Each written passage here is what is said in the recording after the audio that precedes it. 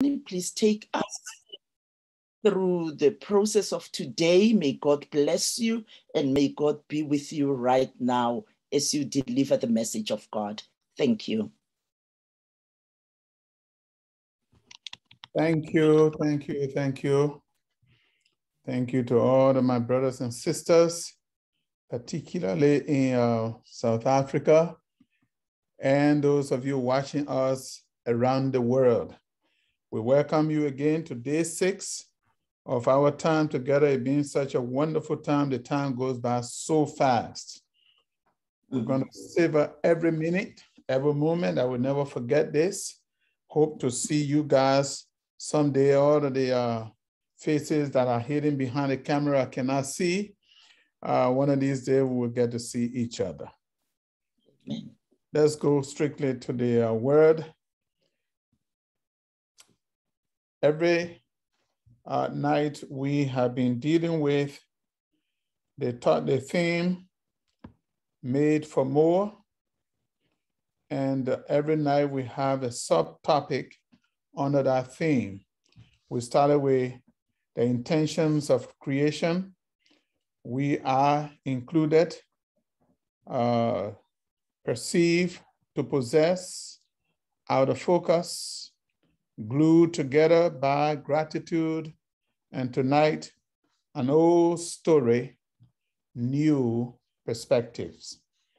An old story, new perspective. Father in heaven, speak to our hearts, and may the heart of all of your children, by way of this internet, be opened to your word this morning for them in South Africa, this afternoon for those in different parts of the world, maybe this evening for some of us who are over in the West. We thank you for your blessings in Jesus' name, amen. An old story, a new perspective. We started this week with the story of creation. And we talk about how God created man in the 6th day of the week. Before God brought us into this world, God decided to fix everything to our liking. Everything that we needed to survive in this world, God took 5 days to create everything that was needed, everything that we'll ever need for making our life easier on planet Earth. When God made all of these things, he created everything, and in each day that he completed a creation, he would say, it is good, it is good, it is good. And then on the day that he actually created the crown joy of all of his creation, the genius of all his creation, all put together, God took a lump of clay and put himself into that lump of clay, the breath of himself. He poured himself into man, and the Bible says man became a living soul. Man became a vessel through which God dwells. So as the story goes, in the cool of the evening, God will visit his crown joys of creation, Adam and Eve. But then one day, Adam and Eve decided to listen to a different voice other than the Creator. And when they did that, the guilt filled their hearts. In fact, they were surrounded with self-preservation now rather than the glory of God. They hate themselves when God came looking for them. And God said, Adam, Adam, where are you? I don't see you in the usual place where we're supposed to meet. Adam said, oh, Lord, I'm not there. I hate myself. Why? Why did you hide yourself? Well, I hate myself because, you know, the woman you gave me. Have you eaten of the fruit? God asked him. And ever since that time, the enemy of our soul and the enemy of our God have placed us under the belief that we were created to be less than who we really are. And for 4,000 years, we accepted that reality. And we lived that reality. And after 4,000 years, Jesus had to come. We've gone through all of that. And even after Christ came and went, still. When you study a new science that people just started looking at it since the 1990s called the quantum physics. One of the things that I learned from the quantum physics, and I love science, it says that if you took the particles or the stuff that the quantum physics is made of is light, photon. If you took the photon, scientists took one light, the photon, they took it, they divided it into two, and they shot one 7 miles in the east and 7 miles in the west. Opposite direction, they were about this time 14 miles apart from one another. And what was incredible is that whatever was done to one on the other side was simultaneously done to the other one on the other side with no time lapsing behind. There were no time lapse because in the universe, in God's scheme of things, whenever God is involved, time and distance disappear. They all collapse into oneness. And so when Jesus now, because we were created by God and he made himself one with us, and then sin tried to separate us, but the fact of the matter is we were still not separated. The separation was all in the mind of man. I told you last night the strongest elevator emotion that can pull everything you imagine in your life, that can pull it right into your being, right into your orbit, is gratitude. Now I'm going to tell you, and the strongest one that will stop a cold is called guilt. Guilt is the one thing that allows you to project your own feeling towards God.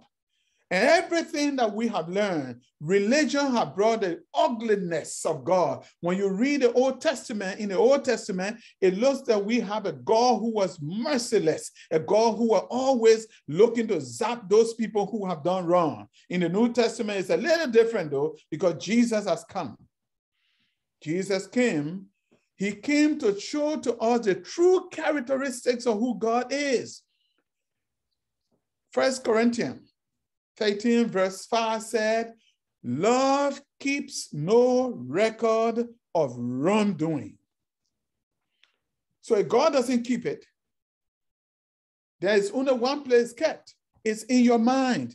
It is in our head. And that wrongdoing, the record of that wrongdoing, create guilt, and the guilt is the one that put a line of demarcation between us and God. And because of that guilt, we don't even know how to approach God. We don't even know how to come to God. We don't even know how to pray. Because when we go to pray, some of the prayer that I hear from some of our Adventist altar, when you hear our elder praying, or they know all week they're going to pray. Then they get on the altar, they say, oh, Father, you know I'm not worthy to pray, to intercede on behalf of these people. I am sinner. If you are that way, you feel that way, tell the pastor or the program planner, I don't want to pray. You see, the guilt that we carry always separate us from God. And so Jesus came, and in his effort to try to show to us the oneness, the symbiotic relationship that exists between us, Jesus wanted to show it, and he was doing it in so many different ways, but man did not even know that he was made to do more. The reason Jesus came as a man is that Jesus came as a man because it's man that he tried to redeem. He tried to show to us what we can do if we just watch him and do what he does. Jesus was a man, 100% man, but then Jesus was also God in the flesh. As you are God's anointed, when you become God's anointed and you become adopted, you are a child of God in the flesh. So one day Jesus, but this reality had disappeared from our psyche, and because religion has done something evil to us, because religion brings a lot of rules and the do's and don'ts, and they never tell us what it is that we're supposed to do. Religion stifles us with all types of rules, and we make God look like a master who was just sitting there. When I first came into the Adventist church, every Sabbath school, I had a Sabbath school teacher who always been teaching. When they were teaching the investigative judgment, they talk about it. I said, God was just sitting on his throne, looking around to see who is going to do wrong so he can zap them. I used to be so afraid of this investigative judgment until when I started it, then I found out that the Bible said the hour of his judgment has come. It doesn't say the hour of our judgment. God is the one on trial because the enemy of our soul has accused him of being unfair. We are merely the witnesses in this warfare, in this courtroom, the drama courtroom. We are the one who's supposed to testify that God is good and he's better than good. And so God sent his son to show what man can accomplish, what God can accomplish in the body of man. If we would just acknowledge a presence in our being, we can accomplish everything that Jesus has accomplished. So one day Jesus is giving a story now, and notice how the story goes. It's an old story, and all of us have heard sermon on this story. It's an old story, and Jesus carefully selected his audience. He selected the audience that much resemble the self-righteous people in the church, the self-righteous who always think that they are better than other people else. And so Jesus selected this audience. It was an audience of the Jewish fathers, and these Jewish fathers, they were all Orthodox Jews. And one day Jesus began to tell them a series of parables. And then he came to the third parable, and he started talking about a man who had two sons. And then he said, one of the sons, the youngest of the son, came and said to the father, Father, give me the part of your goods. Give me the part of your estate that belongs to me. You will find that in Luke chapter 15. Luke chapter 15, and you begin from verse 11. Say, Father, give me the portion of goods that belong to me. And why he asked for it. Now notice the audience that Jesus is speaking to. He's speaking to the Jewish Orthodox fathers. And these are men in their culture. They understand that all the thing that belongs to the father belongs to the son. They know that. But what they cannot tolerate, which is taboo in that culture, is the fact that if the child comes and tries to ask for it in advance, it is as if the child is saying, Father, in my mind, you are dead. Because you see, these goods don't belong to the child. I mean, the child cannot possess them exclusively until after the death of the father. So by that boy going to go ask his father to give him his portion of something he didn't work for, it's as if he is saying to the father, you are dead in my mind. That is a taboo. That is a no-no. And Jesus intentionally and deliberately gave the story. And as Jesus gave the story, you can imagine the grumbling and rumbling going among those self-righteous fathers. What manner of boy is there? I will disfellowship him. In fact, I will disown him, I will excommunicate him in the heartbeat. He will never be a part of my son anymore. They are saying that in their mind as Jesus continued with the story. And then Jesus blew their mind by saying, and the father gave the boy all that he asked for. What? He must not be a Jewish father, they may think in their mind. And then the boy, Jesus continued the story, the boy gone into a far country, and he uses all of the wealth. He wasted it on riotous living, the Bible said. He wasted it. And after he wasted it, a famine came to the land. Now, Jesus is getting into the territory that pleases his audience now. The audience, their ears popped now to listen. What? There's famine in the land. Nobody would give this boy anything to eat. The boy was so hungry, he was almost dying. Now to themselves, they said, good for him. Good. God is punishing him for being a rude child. In fact, I will never accept that boy in my home again. Can you hear that? Can you hear those self-righteous fathers talking, casting their judgment on this boy already? And then Jesus twisted the story. And Jesus is a master of twist and turn. And Jesus said, and he ended up in a pig pen. He started eating there. And while he was doing that, he said, boy, wait a minute. My Father is still alive. In my Father's house, my Father's servant get more to eat than, to spare. And I'm here hungry. I'm going to go to my Father. Oh, no. The audience went, oh, no. He ain't coming nowhere. He's not coming anywhere. You kidding me? After he had done all the work he did to say he come out, listen, I would get my double barrel gun and shotgun and I would wait for that boy. I would kill him myself. He would not even get near to he would not even enter my property. Because as far as I'm concerned, he's not a son. You can hear that with those self-righteous fathers sitting down there. Now they're glorying now in the suffering of the boy. They're glorying now because you see, the boy deserves it. That kind of projection we put on God. And so Jesus is still telling the story, and the boy is coming home. And at this time, all of the fathers, all the audience, they are sitting at the edge of their seat. They are sitting at the edge of the seat. They're getting ready now to see what the Father does. In fact, they already concluded what the Father is going to do. They concluded the Father is going to blow this ball out of his way. They concluded that already. They just wanted it to be told. As Jesus tells the story, and Jesus said, and the Father looked down the road and he saw the son. And Jesus said, and he ran to his son. And they thought, yes, he ran into him to throw him out of the property. And instead, he put his arm around the son. Oh, by this time, the audience is getting ready to just get up and leave. What kind of mamby-pamby, what kind of weak father this is? He must not be a Jewish father. I want you to understand that I'm dramatizing this because I want you to understand what was going on, why Jesus was telling this story. It was intentional. And then the father instructed his servant to bathe this boy, put the best robe on him, put his signal ring on his finger, and all of that, making him look that he was a king or the prince. And they killed the fattest cow. And as they celebrated, other brother came home. The brother knows now what's going on. He's angry.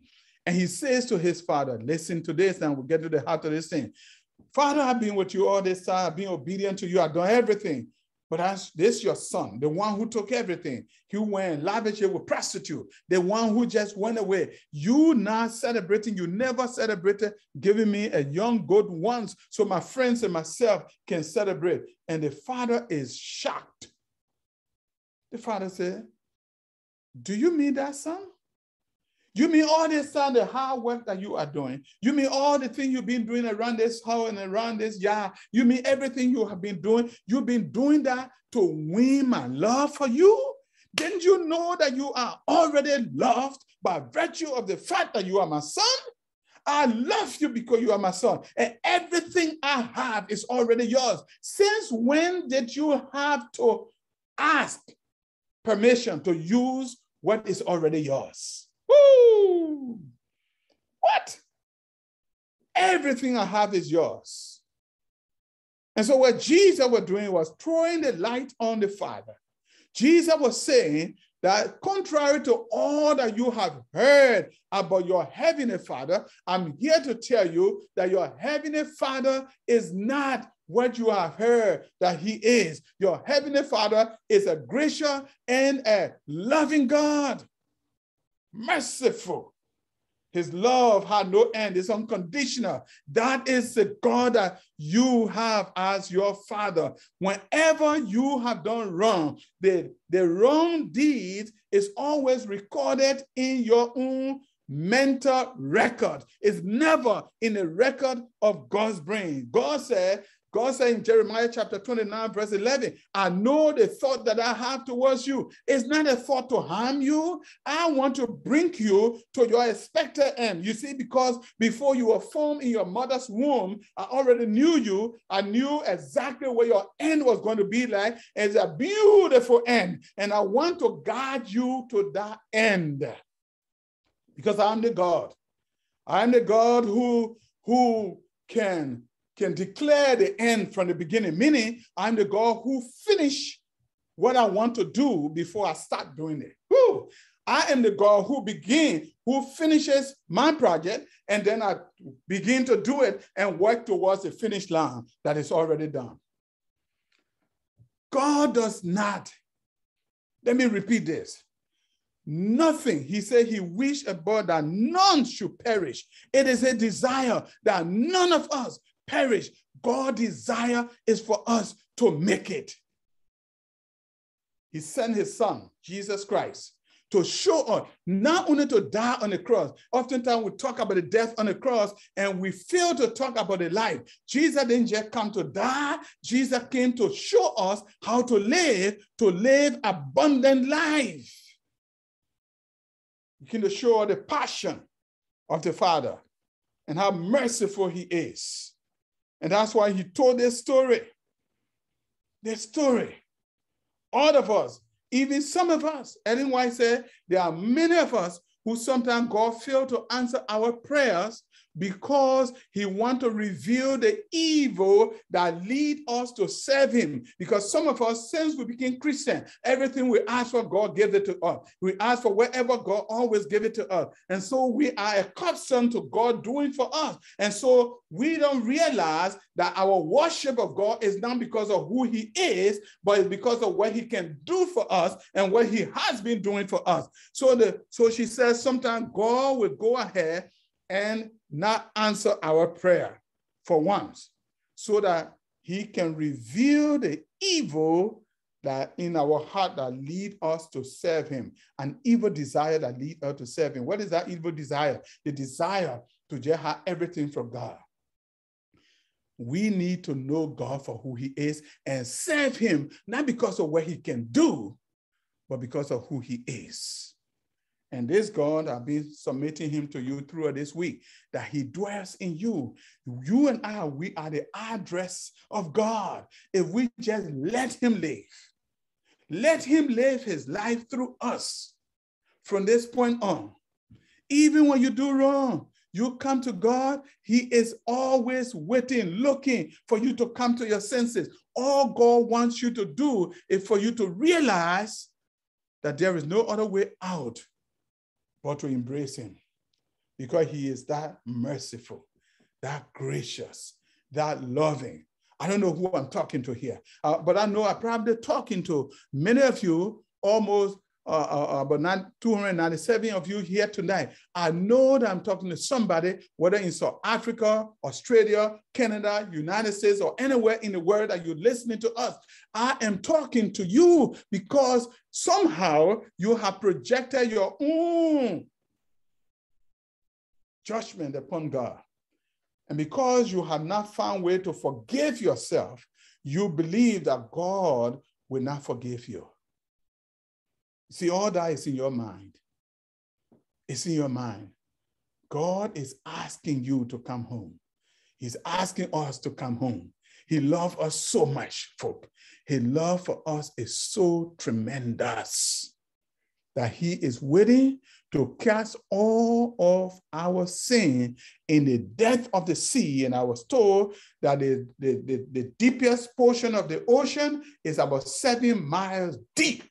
That's where God sent our sins.